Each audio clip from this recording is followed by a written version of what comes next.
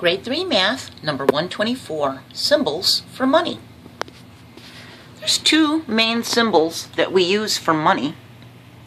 When we have, like, here's a quarter, it's a fake quarter, but that's 25 cents. And then we have a dollar, that's a fake dollar for teaching, but it's a dollar. It looks like a real one. The back doesn't look real, though. And this is the symbol for cents, and that's the symbol for dollars. Okay? So let's look at these and we'll compare and contrast them, okay? So hopefully my focus will stay good. This is the symbol for cents. It's a C with a line through it. And if you have 25 cents, like this quarter, it is written as 25 with the little C with the line through it.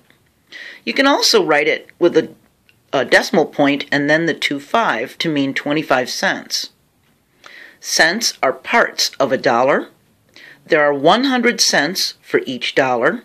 So when you get to 99 cents, the next biggest number is $1, and it's written like that. So you make an S and put a line straight down through it. That's the symbol for dollars.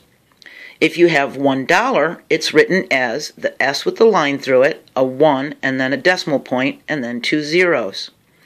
If you have $1.25, it's written as the S with the line through it, the 1, a decimal point, and then the 2.5, like here, for the 25 cents. Or I mean like here, see the 0.25? Large amounts of dollars are written the same as large numbers. You put a comma when going 3 place values to the left. So when you get 1, 2, 3 place values to the left, you would put a comma to show that you're in the thousands of dollars. This would be written, or this would be read as $12,150 and 25 cents. So the decimal point you would say and you would read this part and say dollars, then say and then say the cents. $12,150 and 25 cents.